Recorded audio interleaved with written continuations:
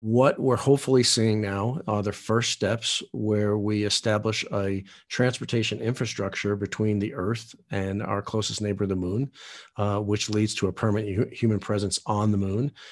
which opens up a gateway to the rest of the solar system, including Mars. And I think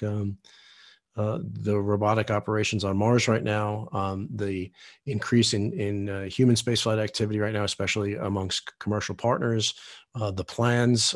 for the lunar infrastructure, transportation infrastructure that are coming to fruition, I think were all very encouraging. You know, with all the commercial activities, with all the new spacecraft that are being built, with the daring missions that are being planned, you know, establishing a lunar outpost, you know, all of these things that are coming online. And, you know, it's a really exciting time to be thinking that, you know, if I was in my teens or early 20s and the possibilities, or younger even, you know, all the possibilities that are out there, and everyone can be a part of that.